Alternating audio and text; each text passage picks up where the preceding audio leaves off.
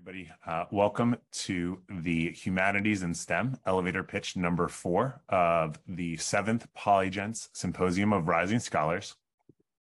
My name is Anthony Vaverka. I am the head of mentor recruitment here at Polygence. So I've worked with a number of the mentors that are the mentors for the students in this particular call, but I appreciate you all attending today.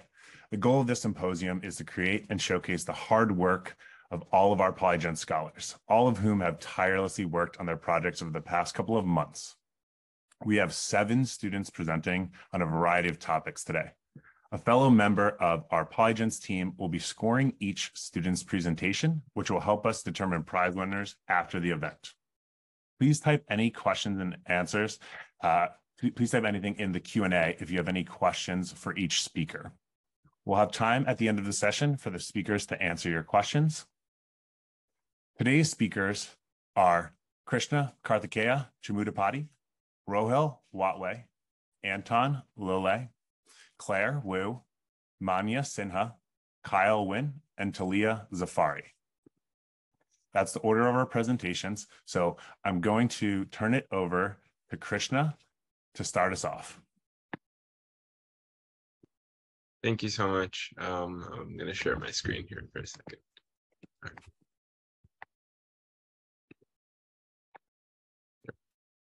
Is that visible to you? Oh. Yep, we can see it. All right.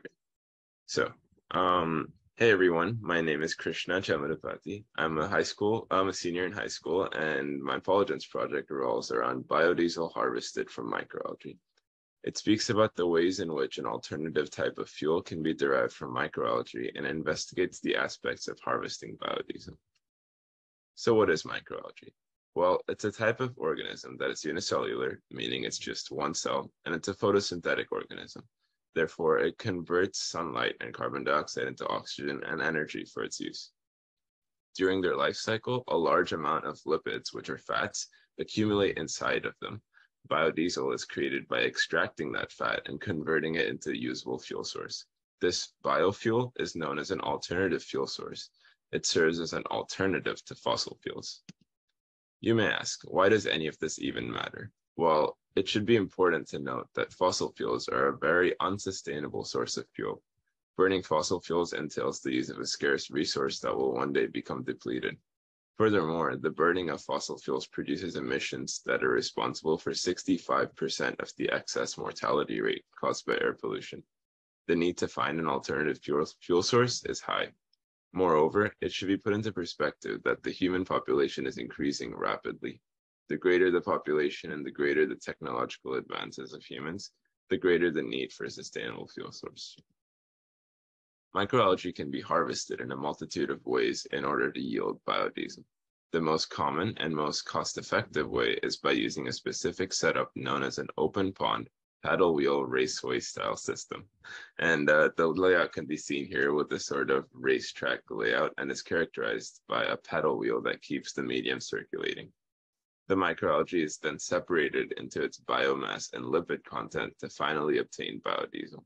However, there exists some limitations to the growth of microalgae in these systems, as environmental factors, including pH levels, light intensity, and temperature, all affect the efficiency with which the microalgae can be harvested. To conclude, research into these factors and how to address them allows for a better understanding of the possible avenues microalgae can provide as an alternative fuel source.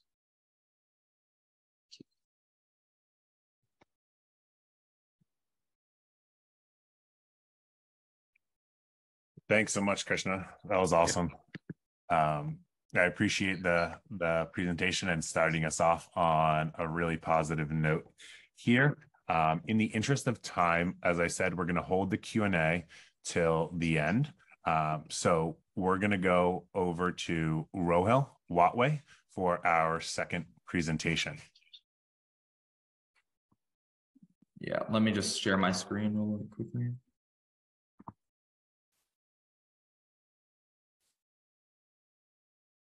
Can you all see that? Yep, we're good. All right. Good afternoon, ladies and gentlemen. My name is Rohil Watwe, and this is my presentation on music and the mind, how music therapy has an effect on Alzheimer's patients. The main question I was trying to explore in this research was how to alleviate Alzheimer's symptoms in a novel way. So first, what started it all? What prompted me to explore such a unique topic? Firstly, my background in music. I started playing piano at the age of 5, and I'm also an all-state viola player. Next, various amounts of medical experience. I've had plenty of medical experiences from volunteering at my local ER to shadowing different neurologists. Finally, current events such as the COVID-19 pandemic. Due to COVID, many nursing homes have been struggling to bounce back, and I felt the need to help out. Next, what did I exactly do? First, I went to multiple nursing homes across the community. I then played piano using a set repertoire for the residents. Using cloud-based surveys, I was able to take diagnostics regarding their mood, overall health, and other relevant information, such as age and gender. After multiple trials, I was able to compile all of this into a research paper. Now, what exactly were the findings? Overall, the study was a massive success, with patients reporting feeling less stressed, having a more positive mood, and improvements in short-term memory. Over 95% of patients reported improvements after just 4 sessions of music therapy. Finally, how does this apply to the real world? Why should you care? We live in a world where life expectancy has been going up steadily since the 80s. The number of people with Alzheimer's is also increasing at a drastic pace. Alzheimer's is the #1 neurodegenerative disease in the US. Finding a way to prevent the onset or even finding a cure will be crucial for an aging population. Currently, there is no absolute cure for Alzheimer's, and music therapy could be an innovative solution. Thank you everyone so much for listening, and I hope you all will agree that this presentation on Alzheimer's will be hard to forget.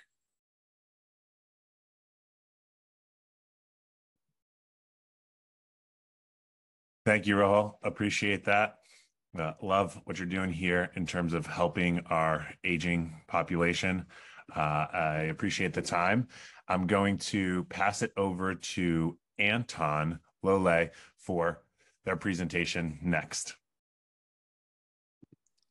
I'm seeming to have some technical difficulties. Would it be possible for me to go later? Yeah, absolutely. Thank no you. problem. Let me know if you need any help, and we'll get that squared away. So moving on to our next presenter, Claire Wu. I'll be happy to pass that over to her now. Sure.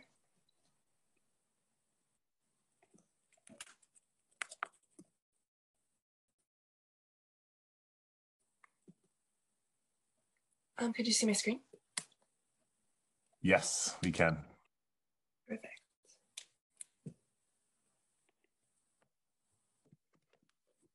Hello everyone, my name is Claire Wu, and my pitch is centered on my research paper, Orientalism and Fetishization, the Societal and Self-Perception of Asian American Women. My primary question was, how has the treatment of Asian women throughout American history shaped societal and self-perception of Asian women? Since the COVID-19 pandemic, hate crimes against Asian Americans have skyrocketed to an all-time high. To understand some of the ideology behind this tragic occurrence, my research paper discusses America's deep history of anti-Asian sentiments and the extent to which these ideologies have specifically influenced society's perception of Asian women in a modern context. Sorry. I explored immigration legislation like the Page Act of 1875 and the Warbright Act of 1945, which revealed the United States' bias against Asian women, specifically women. Through extensive research of firsthand accounts and historical data, I was able to narrow down 3 concepts that influence Western perception of the East: Orientalism, Fetishization, and ornamentalism. Orientalism is defined as a created body of theory and practice, which constructs images of the East to appeal to the West. This concept can be seen in Hollywood, with many female Asian characters falling into the Dragon Lady or Madame Butterfly roles. Fetishization is subjectification of individuals whose real or fantasized presence is necessary for sexual gratification. Ornamentalism stems from Orientalism, where the Asian body and culture become synonymous with the traditional ornaments that are highly coveted by the West. There are evidently modern consequences to Asian fetishization. Just over a year ago, workers of Asian descent at a spa in Atlanta, Georgia, were murdered by a gunman who viewed them as sexual temptations. I live in the state of California, and despite being one of the most diverse and accepting states in the US, the state has seen a 177.5% increase in Asian hate crimes from 2020 to 2021. Internationally, sex tourism is one of the major concerns regarding Asian women.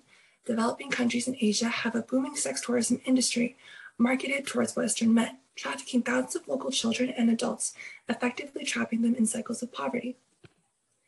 In conclusion, anti-Asian rhetoric from the past continues to bleed into the present. However, we are beginning to see gradual improvements with better Asian representation in media, as well as advances in politics and sports. I believe the topic my research paper analyzes is vital to growth, understanding, and bridging cultural divides. Thank you all for listening.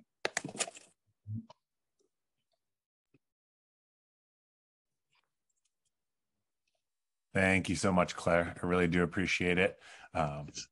Definitely, I can see the differences over the past couple of years. So I definitely appreciate you doing this type of research for your project.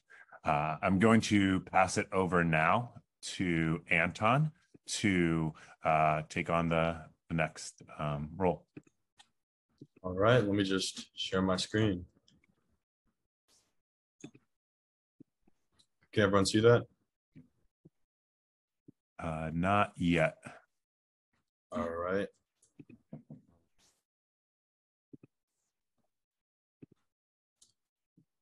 One second, I'm getting an error code. I'm just gonna.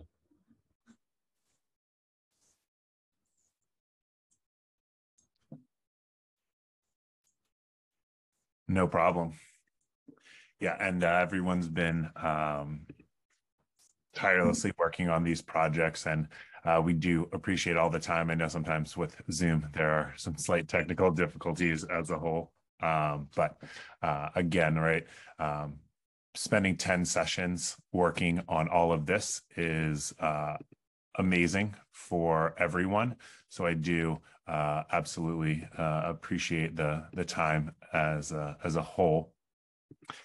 We do see some very inventive projects and creative projects, as you all can see. But looks like Anton is still looking to rectify some of the technical difficulties.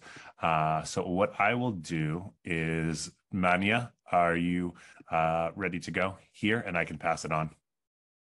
Yeah, I'm ready. Perfect. I'll send it over to you and I'll jump off camera. Can you see my presentation? Yes, we are Okay. good. So, hi, my name is Mannya, and today I'm going to be presenting my literature review paper on the relationship between socioeconomic status, also known as SES, anxiety, and the amygdala. Okay, so why did I choose this topic? Within the adolescent population, 31.9% are expected to experience a form of an anxiety disorder. Around 19.1% of US adults were estimated to have had any anxiety disorder in the past year. Aside from beloved statistics, I chose this topic specifically because of the increase in the prevalence of this anxiety and depression due to the pandemic.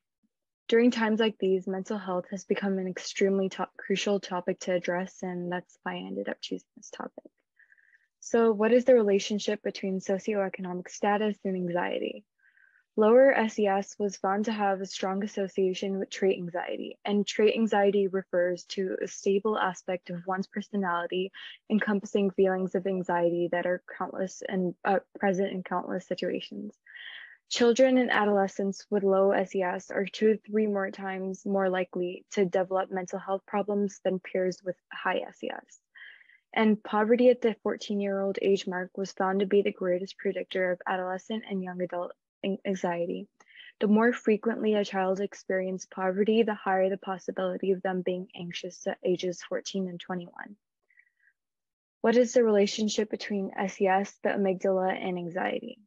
Lower parental education was associated with higher rates of anxiety among individuals, and lower family income and parental education were significantly associated with smaller amygdala volume in adolescents, but not significantly associated with amygdala volume at younger ages.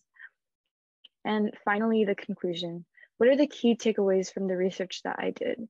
Number one, low socioeconomic status is correlated with an increased risk for anxiety disorders.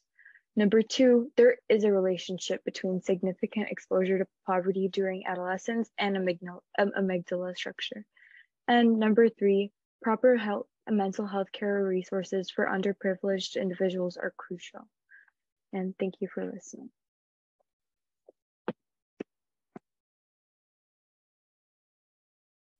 Thank you so much for that presentation, Mannya. Definitely, there's a theme here with some of our neuroscience research. So that's amazing to hear on a multiple different fronts. I'm going to go pass it over to Kyle now for his presentation. Thank you. Let me share my screen quickly. Can you guys see my screen? Yep. Okay, I'll get started. 23%. That's how many children under the age of 18 Pew Research Center records that live with one parent and know they're adults. Personally, I wasn't given the luxury of two parents, growing up without a father, but the lessons I've learned from my mom are as adequate as any two-parent family.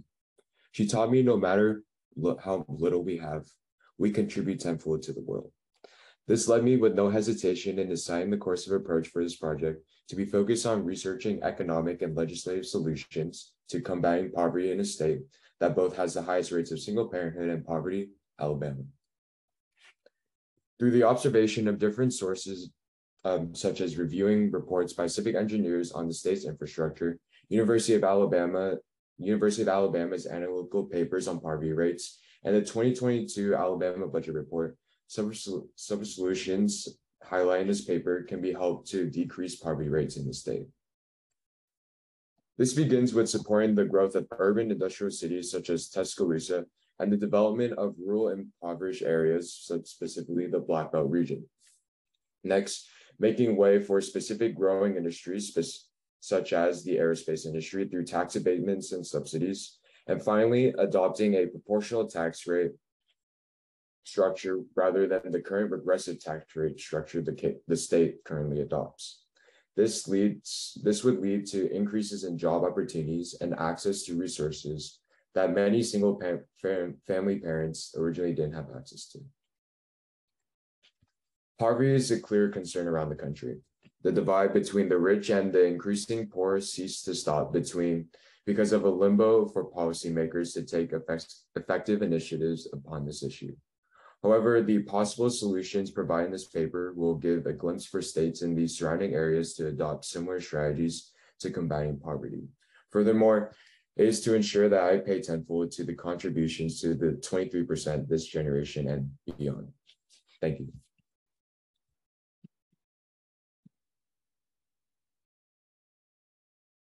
Thank you, Kyle. Yes, this is definitely something that we are absolutely needing to be looking further into. So I absolutely appreciate that research that you've done here.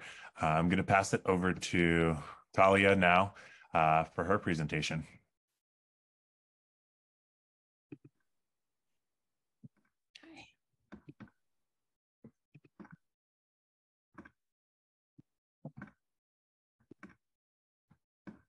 Okay. Are you viewing my screen? Yep, we're good to go. Okay, perfect. Hello, everyone. My name is Talia Zafari. I'm a junior at Marlborough School, and my Polygence project is centered around deliberative democracy. Growing up and learning about democracy in my history classes has always been the same. I've always been taught that democracy means a government by the people, for the people, and that all people are socially equal. If democracy is for the people, why is it that whenever I read the news, I see many citizens in our democracy arguing over the same topics over and over again? This confounded me, and I was in search of a solution. Then I came across deliberative democracy, a form of democracy in which discussion and deliberation occur before any political decisions are made. As I came across this seemingly magical concept, I thought if only students were able to learn about deliberative democracy at a young age, then maybe the political world could be less polarizing. That's when I decided I would take it into my own hands and teach students about it. Guided by my Polygence mentor, I wrote a children's book called Bella, Ali, and Maya's Discovery of Deliberative Democracy, Lost at the Airport. In my book, the three protagonists are left behind their families in the airport, and they go through obstacles and adventures in an attempt to fix the situation. In the process, they make some rash decisions, then progress to making wise decisions that they all agree upon.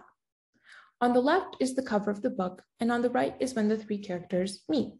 The following slides are just a few snippets that highlight a few ways that the characters come across deliberative democracy.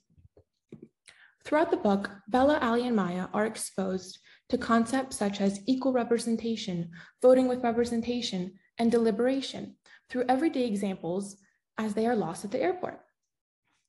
In this scene, the characters are learning about equal representation, when two of them disagree about how they should get their dinner, and one stayed silent, not voicing her opinion.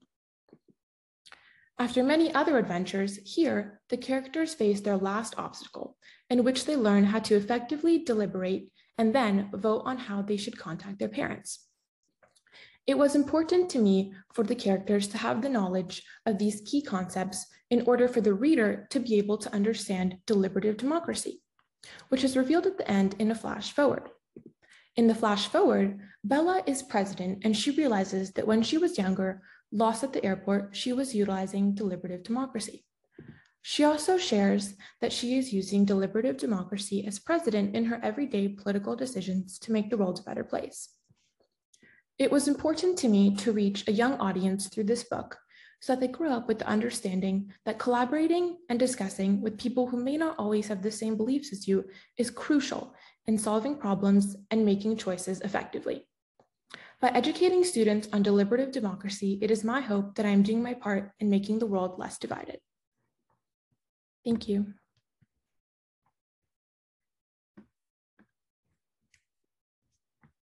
Thank you, Talia. I appreciate it. Yeah, definitely. I can imagine that making this as accessible as possible was one of the main goals of yours, and we absolutely appreciate that. I'm going to actually take over here in terms of presenting for Anton. And then after Anton does present, we will be able to open the floor for any Q&A that we have at the end. So I'm going to go ahead and share my screen just to make sure, and then let me know what when you want me to send to the next particular slide. And let me just spotlight you really quickly. 1 second. Okay. There we go. And I will. All right. See. And I'll remove my video. All right, perfect. All right, sorry for the technical difficulties, but now we can start. So my name is Anton. I'm a junior in high school, and my presentation is on the effects of low-level laser therapy on skeletal muscle and athletic performance. So next slide. So in today's hyper-competitive world, people will do whatever it takes to get an edge over their competition. And this is especially true in the world of athletics. Next slide.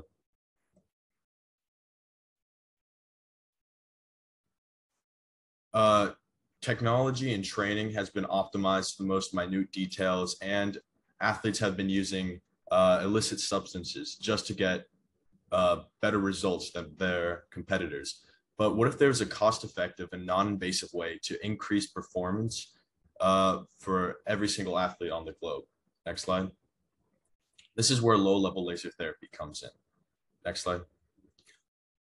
Low-level laser therapy, or photobiomodulation, as it's also called, is using cold, low-powered lasers at a wavelength of 650 nanometers to 850 nanometers to increase performance and help with rest and increasing general performance. Next slide.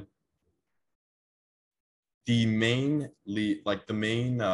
mainly researched parts of low-level laser therapy are on the benefits of the integumentary system and benefits to deep tissue, such as improving skin and hair quality and helping with arthritis.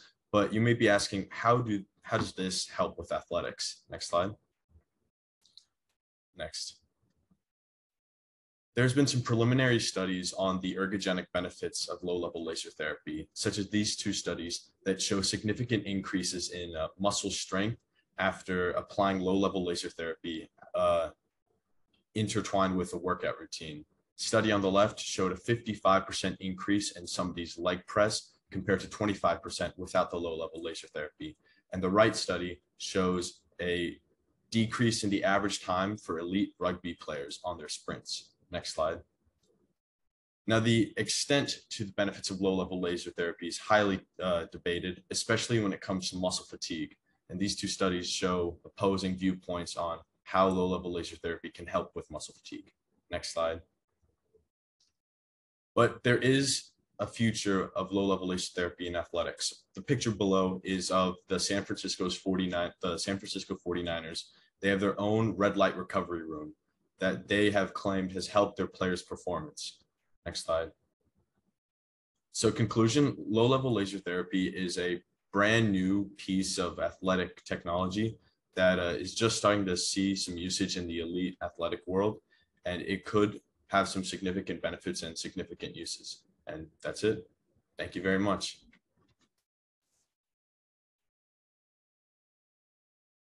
Thanks so much, Anton. I actually have a Juve red light therapy sitting next to my desk for my knees. So absolutely familiar with this. My girlfriend is used some of your references as well. So I definitely have a personal interest in this type of study. But thanks so much for all of our presenters. I wanted to kind of open this up for Q&A. So what we'll do is I want to kind of go around the room so we can start in the order that everybody presented in terms of what was kind of the hardest thing about your particular research that you saw in terms of obstacles over the course of the particular project that you were working on. So I can start and ask Krishna, what is the hardest part about your research that you completed? Sure. So during my research process, it was a little difficult to find, a significant amount of research on this topic, only because biodiesel is significantly less efficient than fossil fuels, right? So a lot of people are opting for fossil fuels because you can get much more energy from fossil fuels, whereas, it's still unsustainable, but there's not as much research being done into the field to be able to find enough,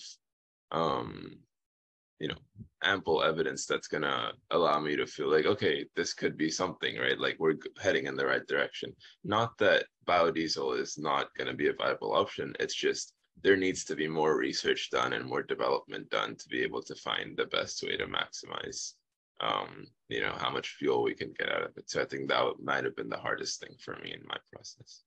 Yeah, absolutely. And then, I was going to ask this question to everybody later, but I can ask it now.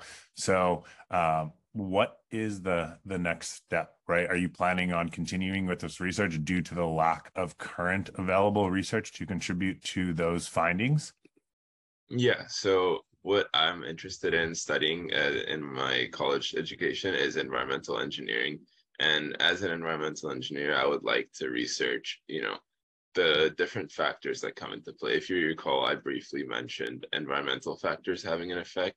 So finding out how those can be moderated or even adjusted to our benefit to be more efficient even, that kind of study would be something I'd be very interested in doing. So. Awesome. That's great to hear. And then I'll pass it over to Rohil to see what was the hardest thing about their presentation or project rather. Yeah, so definitely I definitely hit a couple of setbacks, definitely due to COVID. Like the main bulk of my research, it was me going out to different like nursing homes, kind of playing piano, doing these studies in person, because it's really hard to do these things virtually. So that was definitely one of my biggest setbacks just because of COVID. Half of the nursing homes would be shut down. They wouldn't be accepting visitors, things like that. So that was just kind of a setback, but yeah, I would definitely say that was the biggest setback. Awesome. And then how did you kind of account for that being able to do as much as you possibly could? Was it just sheer volume of outreach or? Yeah. So, I mean, at some points I was emailing like 10, 15 nursing homes. Like I've driven like 1.5, even 2 hours to try to get to some of these places that are like still accepting visitors, things like that. So, yeah. Absolutely. No, I can definitely see that. A lot of legwork on your end. And that's awesome that you're able to do that. I'm sure it wasn't the easiest thing, and the coordination and the planning there was difficult, but I'm glad you're able to get the necessary information you needed to be successful in your project. Yeah. And then I'll pass it over to Claire to kind of hear about her hardest part of the project. I think the hardest part of the project for me was because this project was somewhat personal to myself. And at times, I think going through sources and reading these events in history kind of made me a little sad and depressed. And I had to research very heavy topics that aren't talked about much in academia, and I think that was something that impacted me while I was writing it, because it put a lot of things into a new and different perspective for me, and I think it kind of hit home sometimes. Yeah, absolutely. I can totally imagine how that was tough there. But it's definitely part of the reason why Polygence does exist. So you all have an avenue where you otherwise wouldn't necessarily have that avenue in academia or in the confines of that particular curriculum of which you're kind of put into for the respective high schools that you're all at. So I'm really glad that you were able to kind of pursue this and work with a mentor that was able to work with you as best as possible, despite the heaviness and the personal investment that you had on this particular topic. So absolutely appreciate that going through, and hope that it does you do continue to do that, and this does get added more and more to those levels of academia, whether that be in high school, college, master's, or PhD programs, and just in general being talked about more if possible. I will pass it over to Mannya to learn a little bit the hardest part of hers. So for me, I guess finding the research papers that I sort of went over to write my literature review paper was sort of hard at the beginning. It took like a few weeks to finalize all the papers that I had chosen, and I had to dig quite a bit for like papers that matched like what I was looking for. And when I was reading them, a lot of these things were things that I've seen in real life, because I've done a lot of volunteering at homeless shelters, and I can definitely see the impact that mental disorders has on underprivileged children. And it was just like sad, because it's not everyone gets the same privileges in life, and you can truly see the impact of socioeconomic status on their learning capabilities and everything. And I guess my research sort of opened up my eyes to how crucial those mental health resources are for those children. Yeah, that's great. I mean, amazing. There's a organization in DC that I've been a part of. It's called Playtime. Basically, you go once a week or once every couple of weeks to play with the children who are suffering from homelessness. And there's kind of different types of disparities, right? So a couple of years back, there was a central homeless shelter that then got decentralized. But in the interim, right, that large homeless shelter that could house probably 1,000 people, they didn't sufficiently build the other and auxiliary homeless shelter. So there was a lot of overflow. There's two particular hotels that those individuals are housed in for the time being, but like being in a house or something, like you're not affected by little signs or things that might be a little bit more egregious for their development, such as, right, in every hotel, it's a no running sign, right? So that's almost like a no play zone, if you will, right? So those seemingly innocuous things can affect those individuals on a larger scale, right? And you're in a hotel room, potentially with one family or two families, you have a hot plate, so you're required to usually order out to some extent, probably not the healthiest food. So absolutely understand your mindset there. And I can imagine that was pretty tough because just like some of the other issues that we were trying to find studies on it, or it's not necessarily talked about, as Claire had mentioned, that's another piece to the puzzle here. Awesome. And I will send it over to Kyle to talk a little bit about the hardest part of his project. Yeah, the hardest part of my project was kind of looking through kind of government papers, because there's like a few paper sources I looked, which I also talked about in my presentation, like the budget papers. Like it's like a whole spreadsheet of like a bunch of like allocation of funds towards different agencies in the state of Alabama, and kind of just a lot of reading a lot of like sections and a lot of legislation, and when it comes to like tax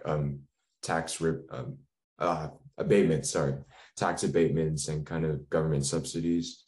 And besides that, also kind of the hardest part was just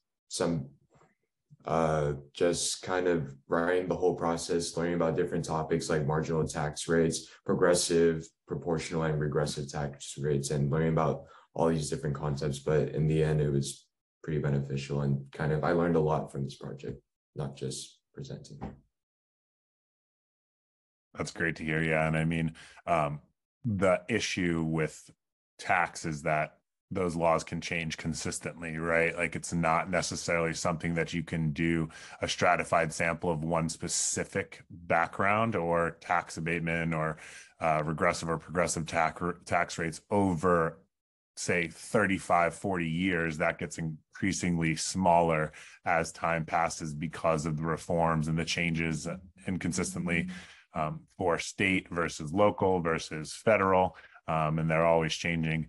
That's why they have TurboTax for us right now, even though that is pretty difficult in general, trying to understand all the different things that are changing year over year. So absolutely love what everyone has said here, and really appreciate you doing this particular research, because again, it's not something that is going to be easy to do on a linear level. You have to layer it consistently to kind of garner that conclusion. Yeah, thank you.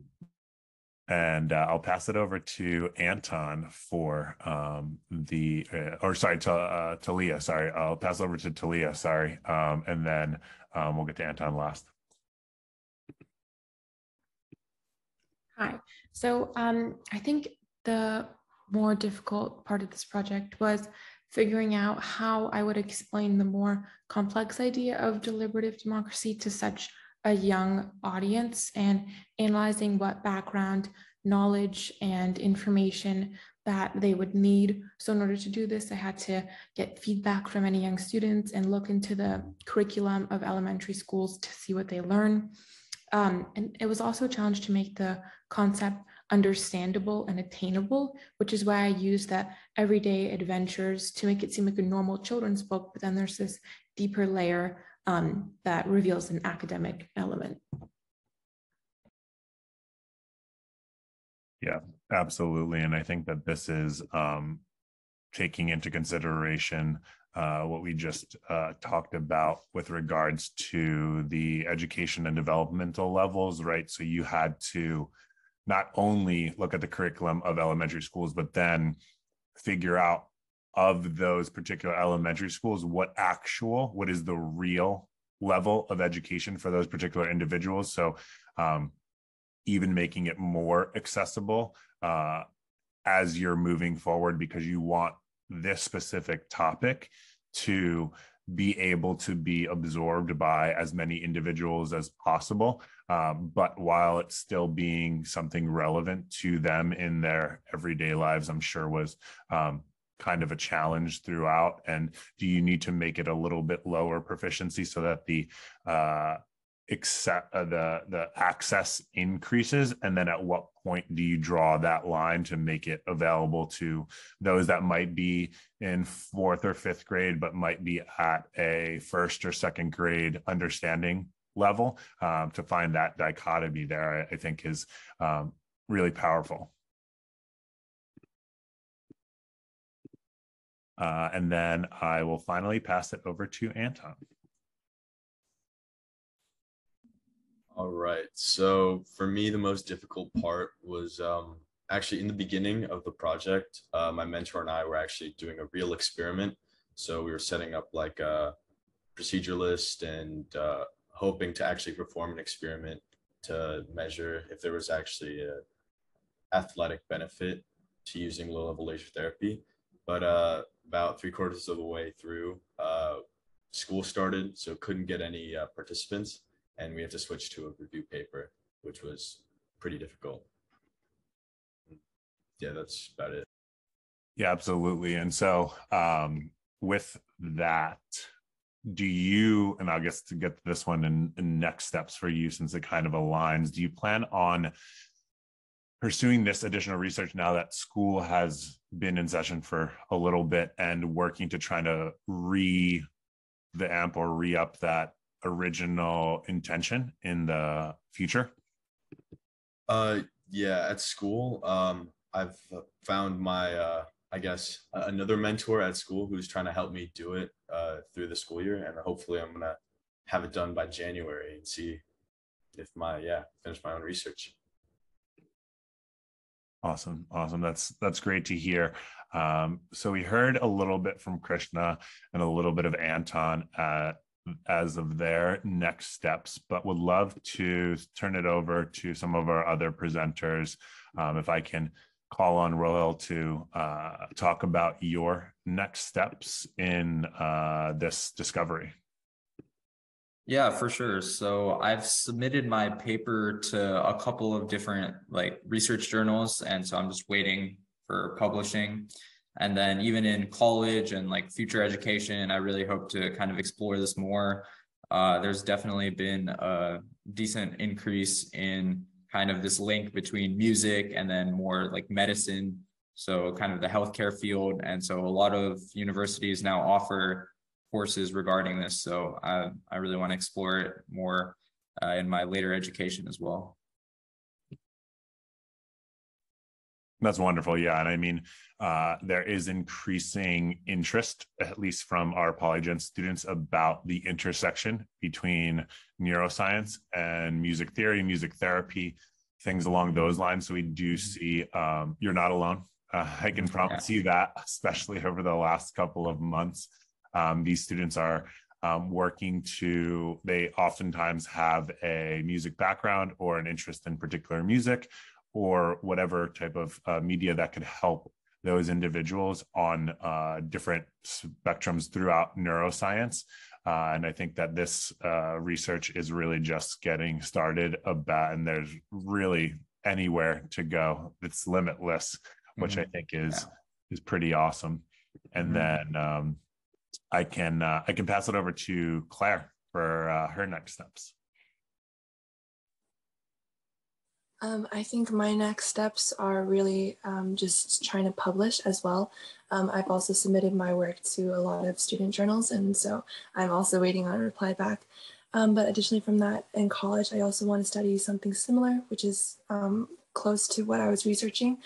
I also want to go into American history and American studies, and then maybe for law or public policy, things like that. So that one day I could make rules and regulations and things that can actually help Asian American women. And I think that would be just my next step.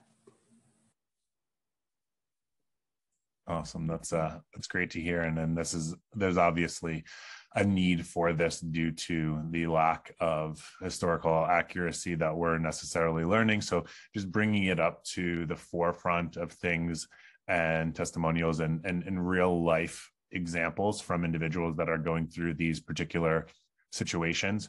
And that starts with doing some of the research to then get into exactly what you're going to say, right? So understanding, providing the data to make sure that everybody has access to that particular data to make those informed policy decisions that will inevitably take time to be fully implemented. But again, we have to start somewhere.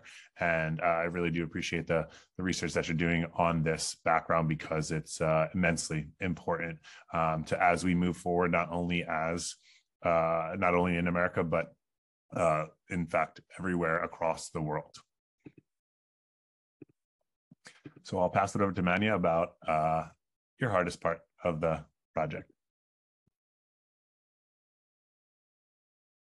Oh, wait, was it next steps or? Yeah, what is next for you? Next steps, right? Yeah. So I'm pursuing a major in psych. I hope to switch it to something more, with a concentration in neuroscience though, once I at college. But I hope to get involved in nonprofits and also research labs where that tackle like similar issues.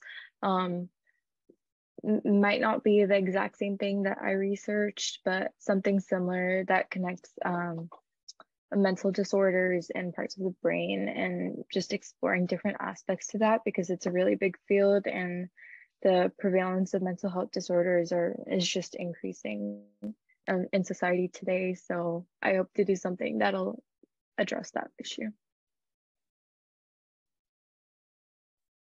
Yeah, that's great. And I mean, something that has been a common thread throughout the past couple of years, if not the past 5 years, is the prevalence of like mental health apps. So you can also do both, right?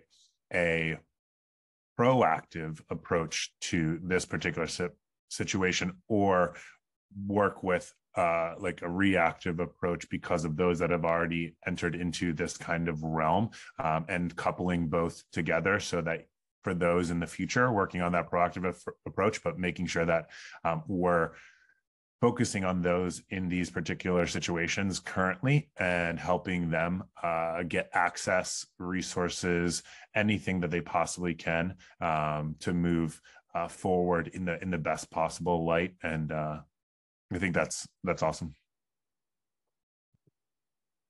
And then I will pass it over to Kyle for his next steps. Yeah, my next steps for this project is kind of sending it over to different journals and publication websites, so my research can be kind of shared towards the entire public audience. I recently only just finished it, so I still have to get on that, kind of sending in my work and things like that. But also, like, my big dream is kind of just sending it to like different state governments and things like that, if that's even possible, and maybe having them take a look at it and maybe take it into consideration when legislation gets passed and things like that, whatnot. And in the future, I kind of want to go in this direction, like policy, and understand that economics is really important in today's society, like money gets around, things like that. So it like kind of also attaining knowledge in economics as well would kind of be a good approach, and kind of is hinted through my project, incorporating both factors of economics and public policy. Yeah, and that's great. And I think there's somewhat of a theme for a couple on these presentations. They're not exactly intersected, but there's a lot of overlap between a number of your all's presentations. So wanted to mention that I would absolutely reach out to each other for support, help, questions, comments in the future. It's something that we try to continue to do as we move forward, is creating this Polygens network of peers that you can build over time. And I think that all of these pieces are really, really important. Sometimes slightly different, sometimes almost exactly the same, but I feel like everybody can benefit from each other. But thank you there. And then I believe I'm going to pass it over to Talia for her next steps.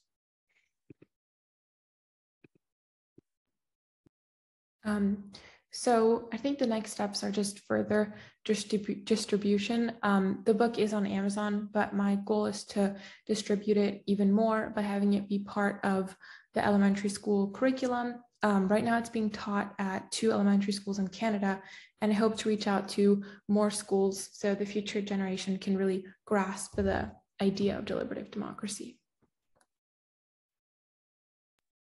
Absolutely. That's wonderful. So do you anticipate another type of path is to go into the education of individuals for this specific topic of some sort of professorship teaching in elementary schools? Or would that be more so the education of those educators to provide the necessary tools so that they can deliver those to others, or a little bit of both? Yeah, definitely a little bit of both.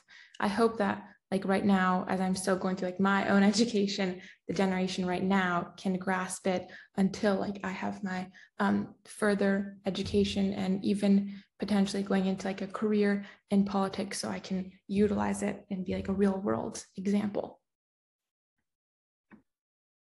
Awesome. That's great. And we have about 6 minutes left here. So the last question that I wanted to pose to everybody, and we'll go around in the same order, is obviously you had a interest to some extent, whether that be you were already working on this particular topic, you were kind of delving a little bit deeper into this topic, or it was new and you wanted to learn a lot more about it. But I wanted to hear some advice that you would give to another potential student just starting on this particular research topic. And I can pass it over to Krishna to start us off here. I'm sorry, just to clarify the question. So another student that's getting onto my specific topic? Yep, exactly. Okay.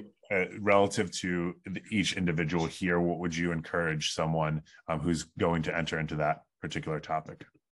Sure. Yeah. So I would encourage them to be going into this with an optimistic mindset, really, because the industry that, we're looking at when we're talking about fuel and everything, the current state of it is, while it is developing towards a better outlook, it's not really where it should be, right? So we definitely need to be optimists in this field and be able to think about what can be done, but also remember that realistically, there's still a lot that needs to be done, right? So you need to have that kind of balance, but also it's very important to not let the negative parts of all of this, all of the situation of the global situation of fuel and everything get to you when you're really researching into this, because without able researchers and, develop like a good amount of development in this field, progress will be very difficult to make. So that's something I would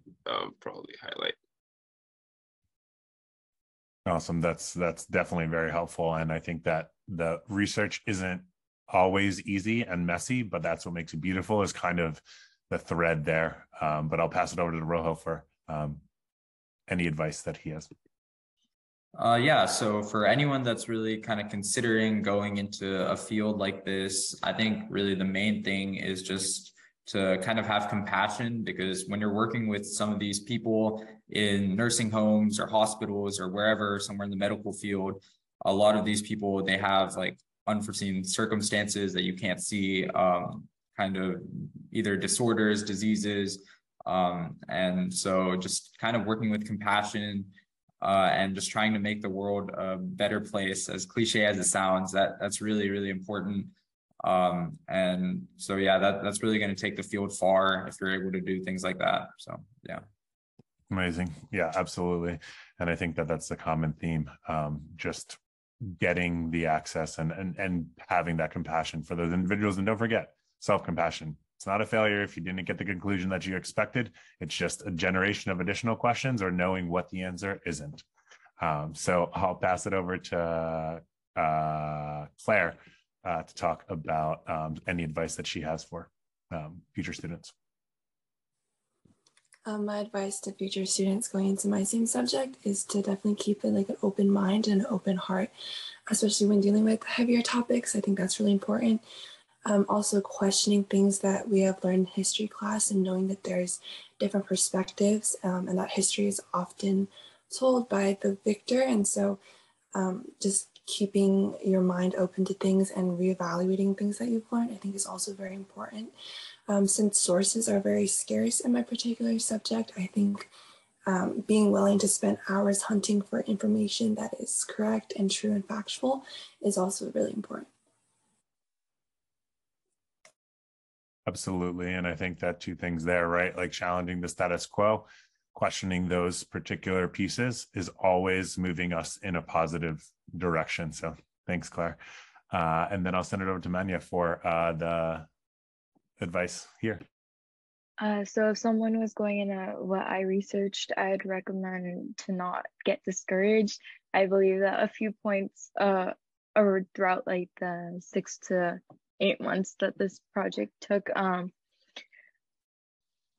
I lost motivation to continue finding research papers because I felt like I was getting nowhere and I kept having to adjust my topic around. And I believe that if you truly look hard enough there, you'll find something out there. And for some topics, it's harder than others. And in neuroscience topics, like it's easy to find conflicting papers that may yield different results. And I found a few that did that, and it was really tough to narrow it down and what I wanted to choose. So I just say keep an open mind and don't lose motivation. And if you really love something, just keep an open mind and continue to do it, and because you will be proud of yourself at the end. Great. Yeah. And so that's another thread, right? Getting over those obstacles are going to be something that you take with forever. And then you're going to be able to give yourself the self-compassion if you run into this issue in the future. And it's a really powerful message. And I'll send it over to Kyle for any advice. Yeah, some advice from my end is kind of just knowing why you're doing it and kind of look I think Professor Pewitt was talking about in his keynote speech, kind of just looking deep into like your past and who you are now and just seeing like like kind of the why you're doing it aspect, because some of my work kind of did get monotonous and it's just like writing and reading and typing like for days on end. It just gets like pretty boring, I'm not gonna lie. I've drank like a lot of coffee and just focusing on this, but kind of what centered me and kind of like what drove me forward is kind of just understanding why I'm doing it, and also reading the news, just staying up to date on legislation, things like that. Just a side note, but the most important part is just knowing why you're doing it. Yeah, absolutely. No, I definitely agree with that. And it's just something that we have to go through. But again, finding that light at the end of the tunnel, it makes it all worth it. So I'll pass it over to Talia about any advice and then finish with Anton, and then we'll close out.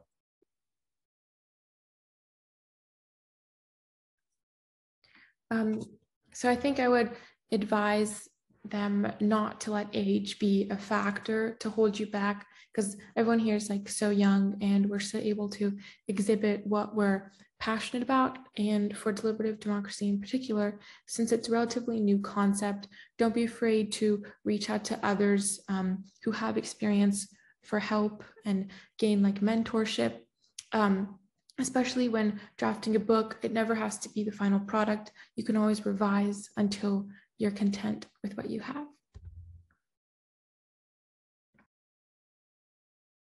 Absolutely. And I think that's a good message here, right? So oftentimes just asking the question to someone is kind of the biggest obstacle, but I'm sure you will find over the next couple of years that people are more willing to help you than you think. So asking the question is the hardest thing, but it's sometimes getting the action to do that is the most important. And I'll pass it over to Anton to close this out and then give some final remarks. All right. I guess the advice I would give is just be patient. The research is always changing. New things are always coming out, especially in my topic. So yeah, be patient, keep learning more, and eventually you'll be able to figure it all out. Awesome. Thank you all for the amazing presentations here. I learned a lot, and I really do hope to continue to follow the research as you all continue to move forward. Just remember, ask the questions. Don't think that you're less than anything that you are. Ask for help. It's okay. We're not going to have all of the answers. Keep moving forward. And I really do love what each and every one of you are doing. So keep your head up. And thanks again for the presentations. They were amazing. Have a wonderful day, everybody. Thank you. Thank you. Thank you. Thank you.